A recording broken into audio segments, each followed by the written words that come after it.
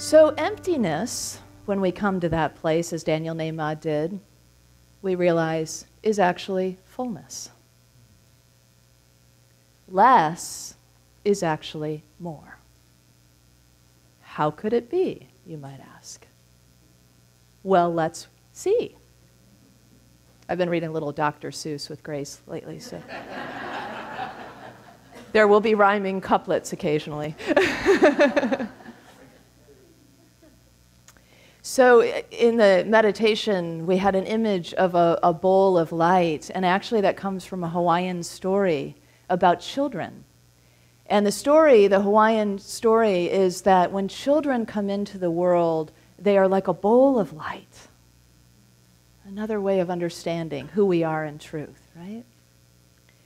And so the children are in truth that oneness, right? And we know that too, right? We see that, we experience that with infants, that sense of I'm still one. You know, I don't remember what the date or the time is in our development when we start to differentiate with our mothers, but there's a long period of time where we're just one. We're just in the oneness, right? We don't even know that there's a me until one day we suddenly look at a hand or a foot and go, "Oh, wait, is that, look, we're separate," you know? So it's that beginning of two-ness. It's the beginning of understanding ourselves as two.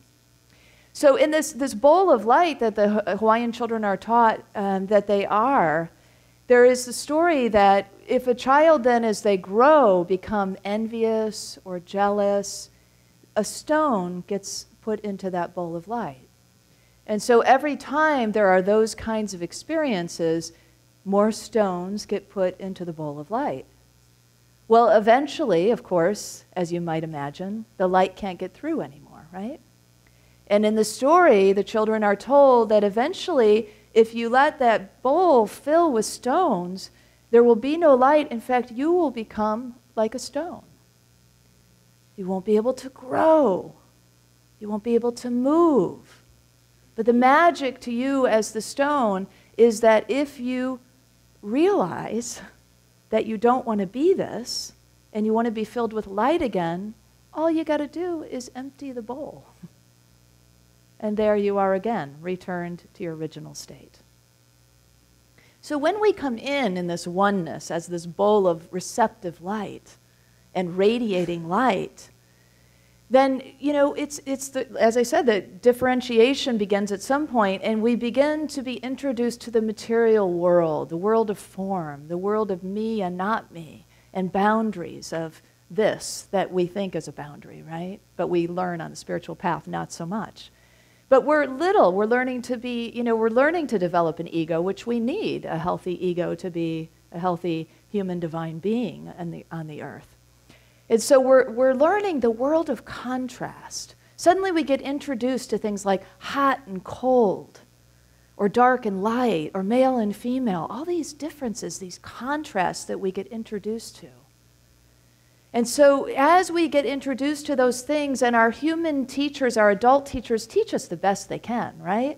Everybody does the best they can with what they have. But of course, in that process, we get taught some things that aren't so true about us, that don't have anything to do with that bowl of light and that oneness that we are comprised of. And so what Charles Fillmore, our co-founder, would call error thoughts get introduced. We begin to think of ourselves differently, as less than or better than. We begin to think of ourselves as maybe not enough, or we have, like in the Hawaiian story, jealous or envious thoughts, resentments or complaints, discomforts that become complaints. And so those stones then start to fill up, right? And so our work then is to let it go, is to begin to open it up, begin to release. So to let go and to return to the land of the soul, to return to that bowl of light that we are, is our key. But how? How do we get there? Well, there's a scriptural story that points the way. There's a man who has a son who, in the description in the Bible, it sounds like what we would call epilepsy today. He has seizures, he foams at the mouth, he rolls about, sometimes he rolls near the fire. And he can't speak while he's in this state. And so it's presumed maybe he can't hear too. And so a man comes to get some healing, and he comes to the disciples, and Jesus is busy up on the mountaintop being transfigured at that moment. And so he had something to do that day. And so the other disciples, who have been taught to do the healing work and are very successful at it, brought this young boy. And so they try to heal him, but nothing's working. And so Jesus comes down, and he has taken with him Peter, James, and John, who metaphysically represent faith, love, and wisdom. Always a good idea to take faith, love, and wisdom with you wherever you go, especially when you've got something big on your agenda for the day. And so Jesus and the three come back, and the man, and there's lots of commotion, and he says, well, what's going on? And the man tells his story, about the son, and, your disciples tried to heal him, and he wasn't able to be healed. And he says, could you try if you're able? And Jesus says, if I'm able, he's just come down from the mountaintop with like the radiating, truth of spirit. And so he's in that place, I know who I am. And so the man, he says to the man, you must believe. And the man says, and I just, this moment, I can almost feel like I'm there whenever I read this or hear this again. It just gets me at the cellular level. The man cries out, I believe, help me with my unbelief. And it's like, I get it. I've got the faith. I know I came in with that. I understand that. What I don't get is how to get rid of the doubts, how to get rid of the stuff that's in the way. Help me with that. And so Jesus does. He sees, it says in the scriptures next, always interesting, some of these lines, that a crowd came running forth. So he looks up and he sees a crowd coming running together. And that's when he does the healing, and he casts out the unclean spirit. And he says, and the words are strong, so I want to quote it. He says, you spirit that keeps this boy from speaking and hearing, I command you out of him, and never again to enter him. And of course, then the boy is healed. And he helps him up, and everybody is, of course, astounded, because their unbeliefs have been laid down. And what is there can arise. The light and the truth and the knowing and the faith and the strength is there for them to see. And so then the disciples in private say to him, how come we couldn't do it? How come we couldn't do that healing? I mean, because they're performing lots of healings. They're trying to understand, what is it that I missed in the teachings that I wasn't able to do this one? None of us were. And Jesus says something very interesting that points the way to where we're headed here. He says, this kind can only be cast out by prayer and fasting. It's like there's a level, there's an understanding that there is a greater depth to the journey. And that journey, when we get to that point, is about unlearning. It's about letting go. It's about shedding and stripping away what has been collected along the way that is blocking the light. And so that is the invitation, and we're right on target with Lenten season. This Lenten season, which is, I think, something that was, it came through the Orthodox Church as a practice, but it's a wonderful practice. In the Lenten season, the practice is about fasting and prayer, about the practices of fasting and prayer. And traditionally, that's fasting from food, which certainly you can do and will enhance your experience if you compare it with consciousness. If you just fast from food, you might lose weight and be on a diet, and it may have some physical benefits for you. But if you don't have consciousness about it, then it doesn't have the spiritual component of the fast. But the consciousness then, if you do choose to do a fast from food, the consciousness then with it will tell you what's going on. Sometimes you might, a lot of times what happens is that, for me anyway, is the surface level stuff comes up for me to see. So the stuff just below the surface comes to the surface is what I mean. And so, if I'm mildly irritated lately, I will be mildly irritated throughout the time I'm fasting. Or if my energy has been like bing, bing, bing, bing, fasting, it'll be kind of like that, So whatever it is that's happening for you, sometimes it's just, calm and clear, But you don't have to fast from food to practice fasting. It's just letting go of what's in the way, right? So fasting from negativity is really what it's about. That's the spiritual aspect of it. It's a letting go of the unbelief. It's a letting go of the doubts. It's a letting go of all the stones that are in the bowl. Taking them out one by one, the resentments, the complaints, the criticisms, the defensiveness, whatever it is that stands in the way between you and your God and you in meeting God everywhere you go. So it is the stripping away that is the experience that we're on. Fasting then about untruths, or as Charles Fillmore would call it, error thinking. And not focusing on what isn't working anymore. So when we begin to subtract the not me and the not true, that's when we kind of turn the corner on the spiritual journey. So it may be at the beginning of our journey we learn about abundance, and it's about sort of the goodies and the add-ons and the what I'm creating, and that's still part of our journey, very much a part of our journey. It's our teachings about co-creating and bringing forward, becoming, setting our eyes on what it is that we want to become and becoming that. But when we get a little further in the journey, we start to learn what all the mystics have always known, is that actually it's not about adding anymore, it's about subtracting. Meister Eckhart, the great mystic, said soul growth is a process not of addition but of subtraction. It is the stripping away. And a lot of people don't know that in our roots of following the teachings of Jesus, which some would call Christianity, that the roots of that there's a plethora of mystics in our roots. Meister Eckhart being one of them, who was in the Dominican order, but the desert mothers and fathers, the very early folks that would go out into the desert, to those barren places, so that they too could get open to the truth of who they are, to remove that which might stand in the way, to become like the desert, fully open, exposed, and willing, and then to receive the glory that comes with a recognition of who we really are. So we have that in the traditions, the mystics of all traditions, kind of meeting in this place of understanding that it isn't so much about adding knowledge or wisdom, or it's already there. That's how we came in.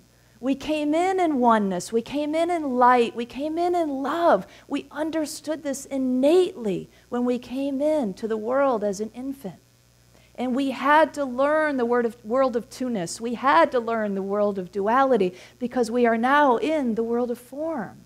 That was the great challenge that we were created for, so that God could know itself. How will I know myself if I'm just one? If I'm just, a fish swimming in the ocean that has no idea I'm in water? How will I know till I get out of the water? You get on land and experience that. And so here we are. Here we are. And we come to a place where we say, what if the race is over? What if I don't have to add one more thing? What if I'm perfect and whole just as I am? Then what is in my way? That belief that says I'm not good enough, or that thing that I internalize that isn't true. And I realize now, and I forgive and let go because the adults in my life treated me and taught me as best they could. It's not theirs, it's mine. And so I remove it.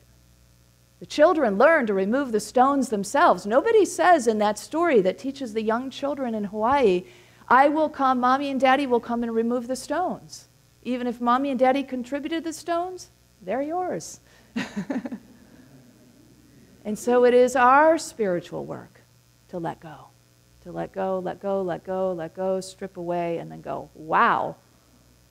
Thank you, God, for the truth and the light and the love that I am. And that never is an egoic kind of realization. It is the humblest of realizations when we get to that place and we recognize the truth of who we are. Yeah? Are you with me? So in the fasting, what are we fasting from? These limited thoughts. We're going to quit complaining. That's what we're going to quit doing. There was a man who was very unhappy with his life. It's one of those things where wherever you go, there you are, you know. And so he was a complainer, right? Who loves a complainer, right? We all flock to complainers, right? And so this man decided, I'm going to go into the monastery, and maybe I can, you know, find happiness there. I'll figure out what this is that makes me so unhappy. And so he decides, I'm going to take a vow of silence. And the other monks agree with him that after his first year that he can speak, or on the anniversary if he stays more years, every time he stays for a full year, he can speak 2 words to break the silence. And then he starts over again. He agrees. He thinks it's a great idea. So on the anniversary, the first year, he says, cold floor. A whole nother year passes. Hard bed. Yet another year, bad food. On the 4th year, I quit. And the head monk, or the head abbot says, well, great, because all you've done since you've been here is complain.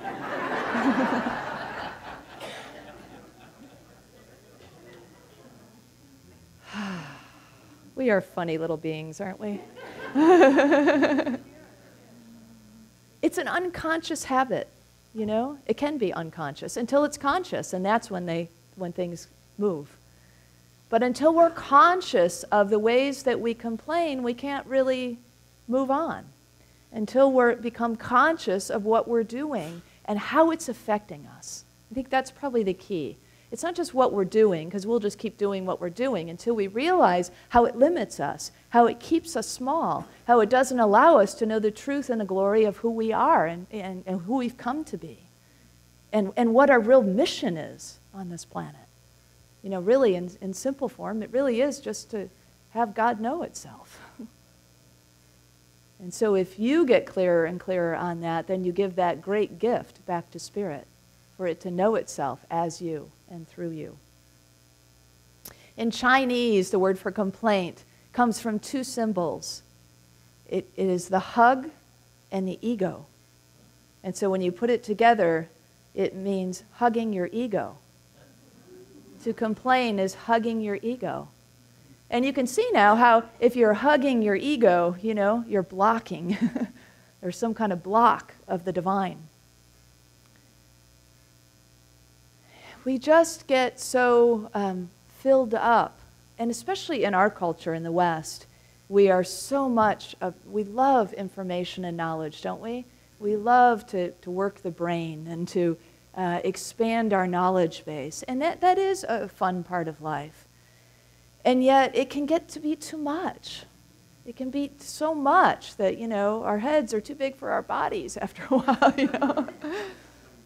There's an old story about a professor from the West who goes to the East to meet with a Zen master.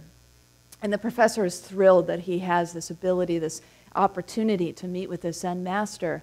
And so he comes in and he's seated, and then the Zen master comes in and he says, would you like a cup of tea? The professor doesn't really like tea, but he thinks, well, it's probably the right thing to do to say yes. You know, he doesn't want to offend the master. He wants to gain some wisdom from him. He wants some pearls to take back home. And so he's hoping he won't pour him very much.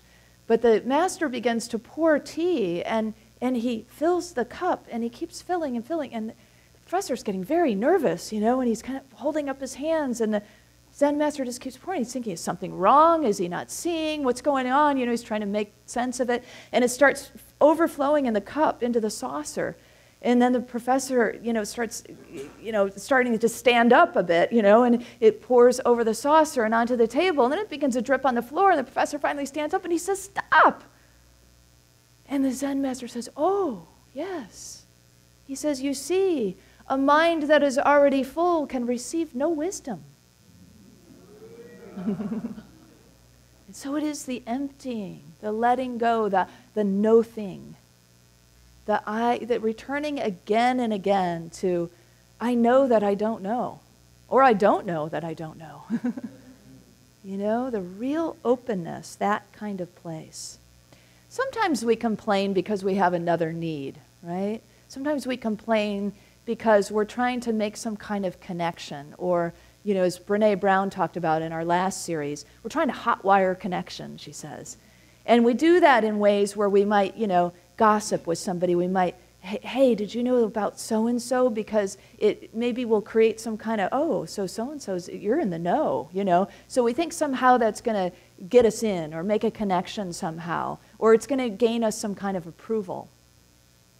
Or we might do that in other ways, you know, where what she talks about, common enemy intimacy, where we get together in groups and so together we are, you know, we've got the idea, or we're right, and what about them, you know? And so now we're banded together. But she says it's not real intimacy, this idea of common enemy intimacy, or trying to hotwire these connections. That's not the real thing, right? And so that kind of thing is complaining, that kind of gossiping, but to know then why we're doing it sometimes is helpful, to know that there is some other need, and then we can, you know, see how we can meet that need instead of complaining and adding negativity into the world and into our bowl of light. So Maya Angelou also weighed in on this. She says that if you don't like something, change it. And if you can't change it, change your attitude.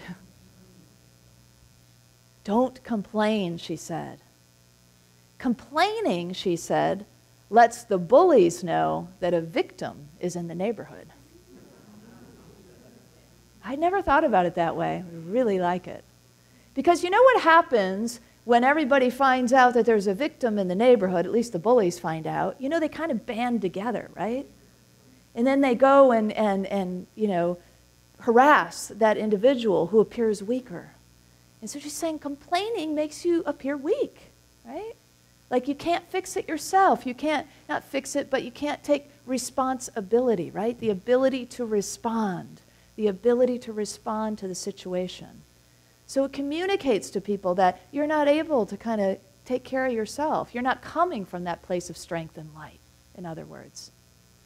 And so when bullies come together like that, that gang, that crowd, metaphysically it's kind of like the crowd of thoughts, right? And so that's, I think, what that line was at the beginning of the story when Jesus was about to heal the boy. And it was almost like when this line comes and he says, the crowd began to run together. And then it's like he hurried up, quick, cast the spirit out.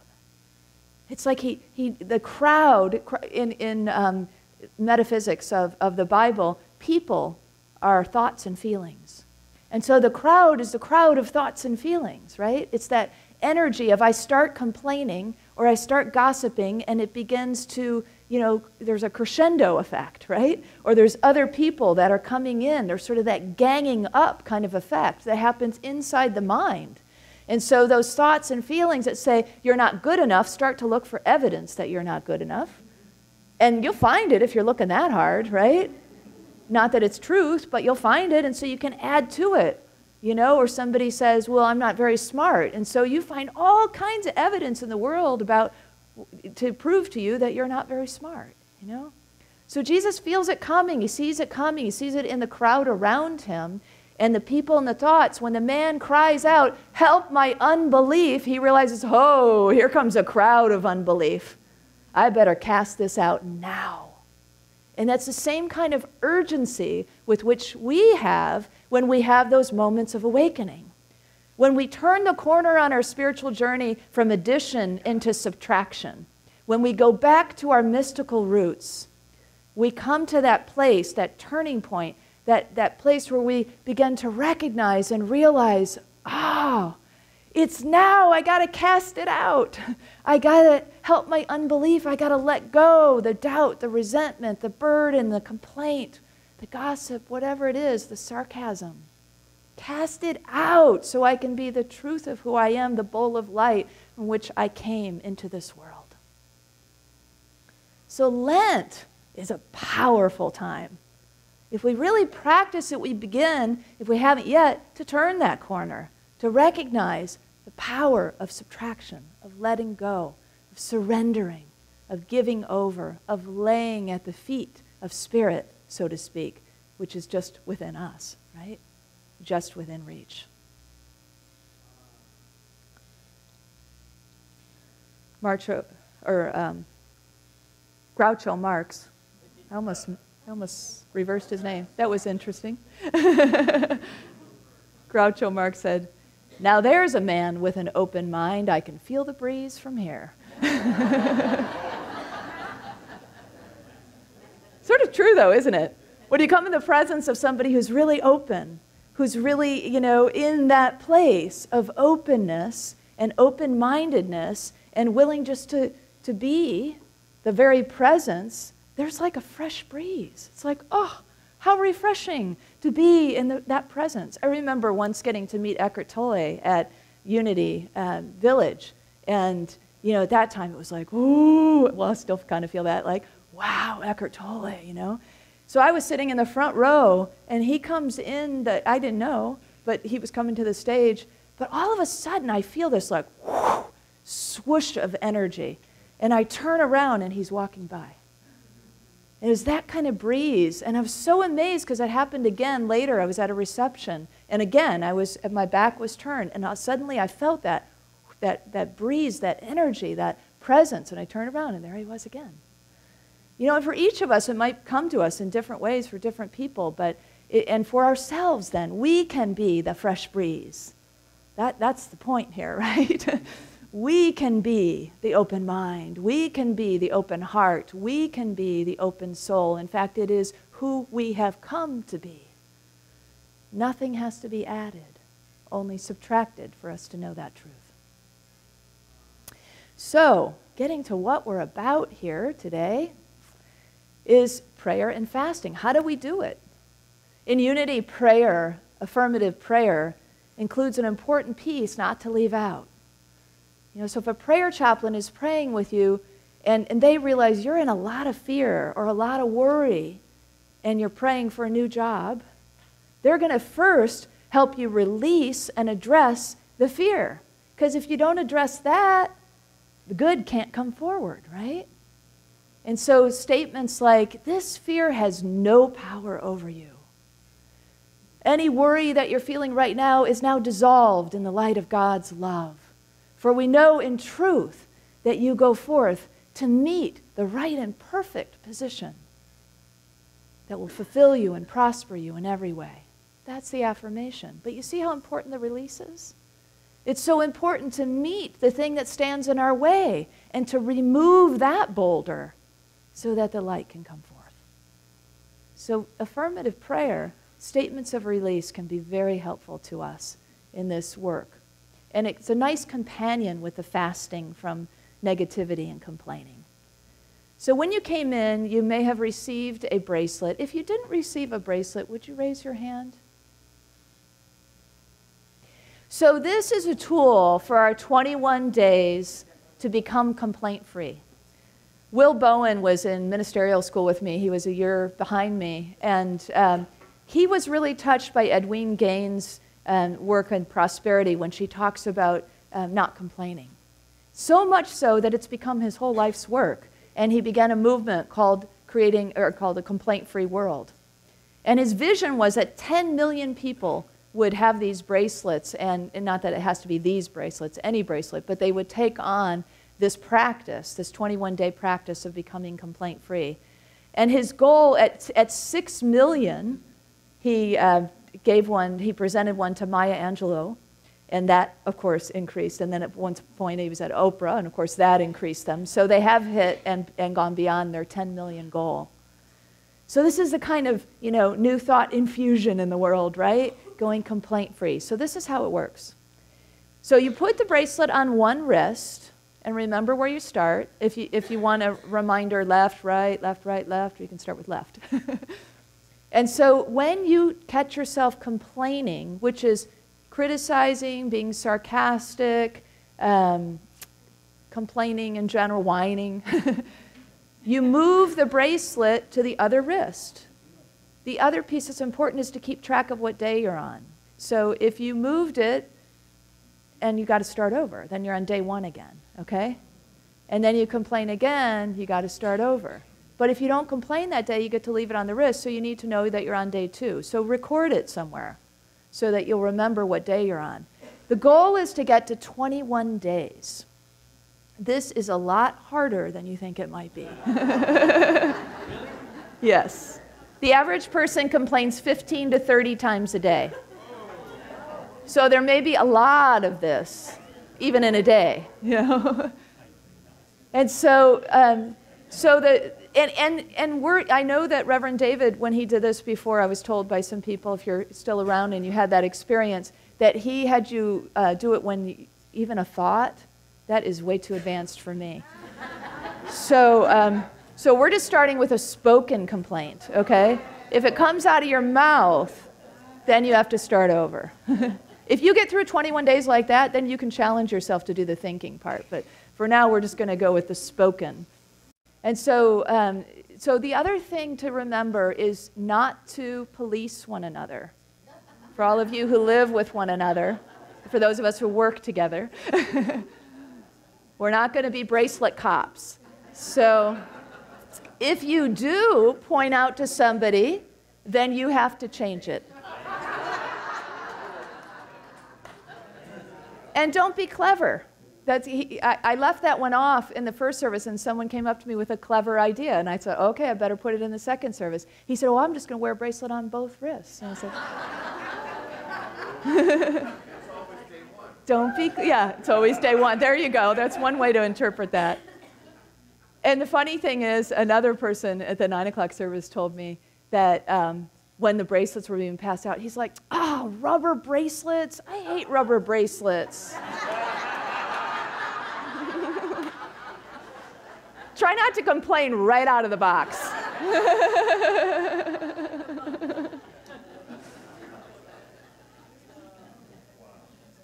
So this is our work.